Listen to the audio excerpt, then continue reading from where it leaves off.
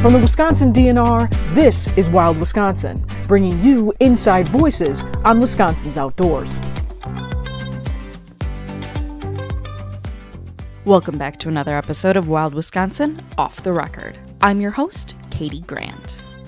Imagine a 10-point buck staring right at you. Or maybe a bobcat and her kittens casually strolling by. A romp of otters playing in the snow. A rare whooping crane stretching out its wings. These are just a few of the amazing moments caught on camera through the DNR's Snapshot Wisconsin project. Snapshot Wisconsin is a citizen science program that gets the public involved to help monitor Wisconsin's wildlife.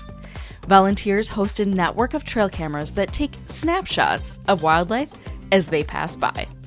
Volunteers then work to classify the species from their trail cameras with a little help from the public. The data helps the DNR understand where certain animal populations exist around the state and is used to make important wildlife management decisions.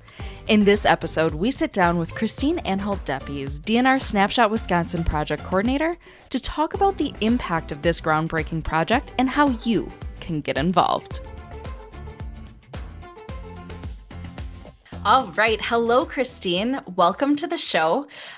You've been here before, but why don't you go ahead and tell us a little bit about who you are and what you do here for the DNR? Yeah. Hi, Katie. Thanks so much for having me again. I'm glad to be here. My name is Christine Anhalt-Depies. I am a research scientist within the Office of Applied Science, and I coordinate the Snapshot Wisconsin Project. So we're going to get into that a little bit more in a second, but April is Citizen Science Month. It's the time where we get to celebrate the volunteers from really all walks of life who get involved in the research that we do by collecting data, analyzing results, and really helping us solve some of the biggest mysteries in science. We have projects all over the DNR in many different fields where we utilize the help of everyday residents of Wisconsin. And Snapshot Wisconsin, as you mentioned, is just one of those. Can you explain to us what Snapshot Wisconsin is and kind of what its goal is? So Snapshot Wisconsin is a volunteer-run statewide trail camera network for monitoring wildlife. Its goals are to provide a unique opportunity for public engagement in natural resources and to produce information that can be used in wildlife management decision-making. The project started out small in just a few areas of the state back in 2015. It started as a pilot project to really refine our methods, and we were working just in monitoring the elk herds of Wisconsin.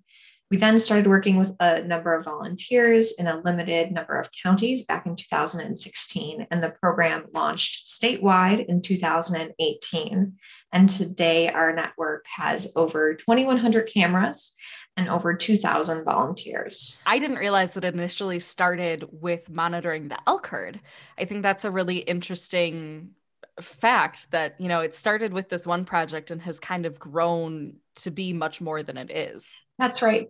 So we still continue to monitor the elk herd today with Snapshot Wisconsin cameras, and it was the perfect place to start off the project. And it's been fun to continue to see the project grow well beyond that. What are the ways that people can get involved in Snapshot Wisconsin? I know there's a couple of different methods, right? That's right. So first off, I just want to define citizen scientists that are often, we often hear this term, but really it just means these are members of the public who are partnering with scientists to conduct research. And what's neat about citizen science is oftentimes there's research projects that would not be possible at all without citizen scientist support. And so, Snapshot Wisconsin is a perfect example of one of those projects that would not be possible without citizen scientists. Trail cameras, of course, are popular among ecologists to study wildlife, but it takes a lot of people power to deploy trail cameras and also maintain them. So in the case of Snapshot, the volunteers, the citizen scientists are those who are responsible for putting out the cameras, keeping them going, and also submitting the photos to the Wisconsin DNR. And in our project, citizen scientists also play a huge role in helping to identify the wildlife that are collected by these trail camera photos. So, if I were to volunteer to have a trail cam on my property, what sort of a time commitment is involved with that? Sure. So the first way to volunteer for the program would be to host a trail camera. And we ask those volunteers to commit to hosting a trail camera for at least a year. Though we do have volunteers who stick around for much longer than that. We have some volunteers who are reaching their 5th year with the program, which is neat to see volunteers wanting to continue to participate for that long. The trail cameras themselves need to be checked just 4 times a year.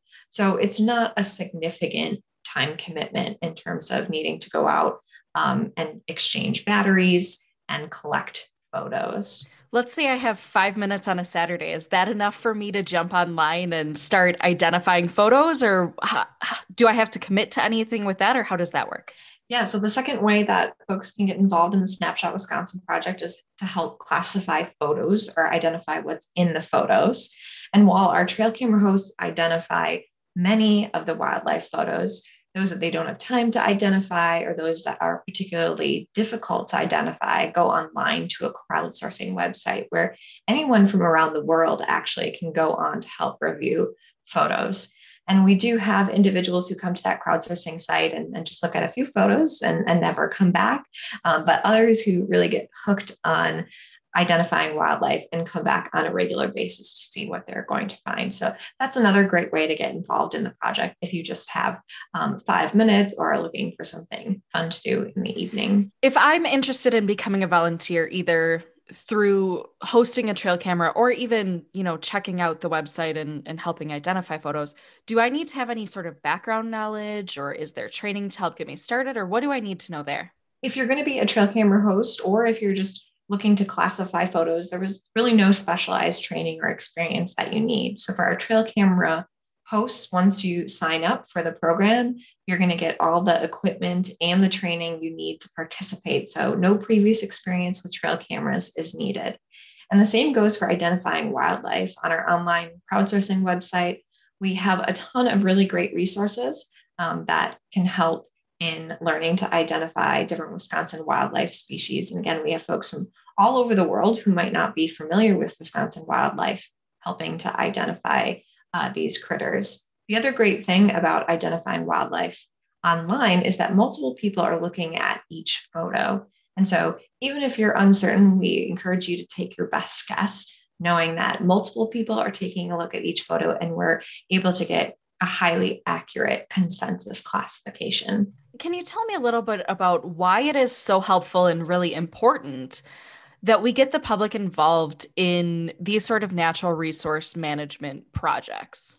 To me, our state's natural resources are one of the things that makes living in Wisconsin so special. There are shared natural resources. We all enjoy them and use them. And so it just makes good sense that the public should have a role in monitoring and managing our natural resources. And in the case of Snapshot Wisconsin, this collaboration with the public makes for a much more robust, representative, reliable data set than could be possible otherwise. And so every single time I talk about Snapshot Wisconsin, I like to point out that the project is people powered and that it's absolutely not possible without volunteers. Yeah, it sure would be difficult for us to get all of that information on our own with, just our employees. Right. Our Snapshot Wisconsin volunteers last year donated over 20,000 hours of their time, which you can imagine would even be more hours if DNR staff had to, say, travel to different locations all throughout the state to monitor these wildlife species. So it's a really efficient and effective method of monitoring wildlife. Recently, the project reached 50 million photos, which I think is something that's really exciting and should be celebrated. What does that milestone mean to the project and the entire Snapshot team? Reaching the 50 million photo milestone was huge for both our project and our team. I mean, the number 50 million, it's really hard to even get your head around. Before this conversation, I just did a quick back of the envelope calculation. And when we say 50 million photos, that would be about 8.5 photos for each person living in Wisconsin. So that really gives you a sense of the huge number of photos that have been collected by our Snapshot volunteers. And to me, the 50 million represents that dedication of our volunteers, all the hours they've donated, and also how important Wisconsin wildlife is to them. And as I've mentioned, these 50 million photos also represent a ton of data and information about wildlife that wasn't previously available. So that's incredibly meaningful as well, especially given that we have trail cameras that cover the entire state, and we're also building up years of data. And that makes the data set even better for research and data analysis. Can you talk a little bit about that data analysis and how we actually use that in the projects? Are there any particular projects it's used in? Can you talk a little bit more about that? So there's a couple of different ways that data collected through Snapshot are being used. The first is all our deer photos. Of all the animal photos that we collect at Snapshot Wisconsin, deer make up about 2/3 of those animal photos. And for the past few years, the Snapshot Wisconsin deer photos have been contributing to fawn to doe ratio calculations. Now, these fawn to doe ratio calculations are one of the major components of the model used to assess the size of the white-tailed deer populations in Wisconsin, which is, of course, a very important metric that we use to make management decisions about our deer population. In addition, Snapshot Wisconsin photos are used to calculate calf to cow ratios for elk, as well as population estimates for elk.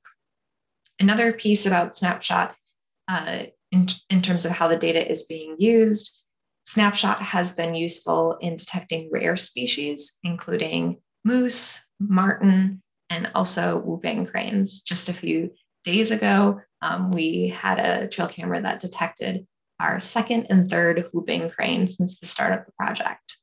And we continue to expand the ways that Snapshot Wisconsin has been used in wildlife management decision-making. So this is really just the beginning.